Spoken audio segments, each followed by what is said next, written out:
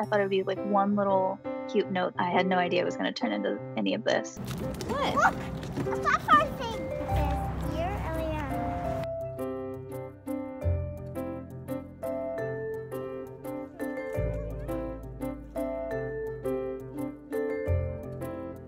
I was going through a pretty rough time in March and April, and found myself going for late night walks because lockdown had started and I couldn't sleep anyway. At the end of my street one night, there was something sparkly that caught my eye.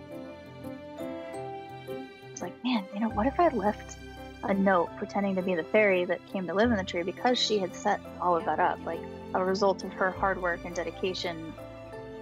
I immediately went home and wrote her a note and put it in the fairy garden.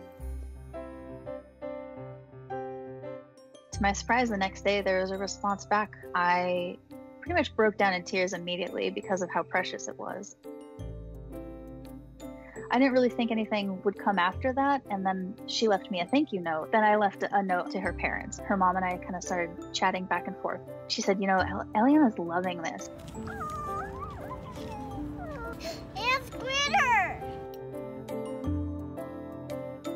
I'd wake up in the middle of the night like, oh, I should do this, or I should leave her this, or I should tell her this. And I just realized like, wow, this is doing so much for me to have this connection. I haven't been able to see my family. And like suddenly I realized that I had this new family and this new person in my life. We got to have this just magical time together, finally getting to meet after all of these months. As soon as we started talking, we just immediately hit it off. Your new Teach tree. her how to say sapphire.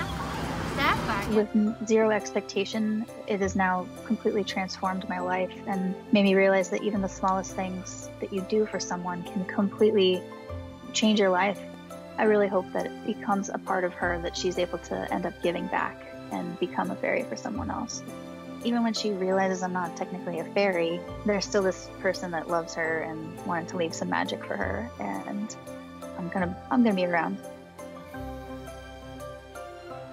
Reach out either to a child or to someone else who might be alone this holiday season, and I think that's all kind of what we need right now. Everyone needs magic, like adults too.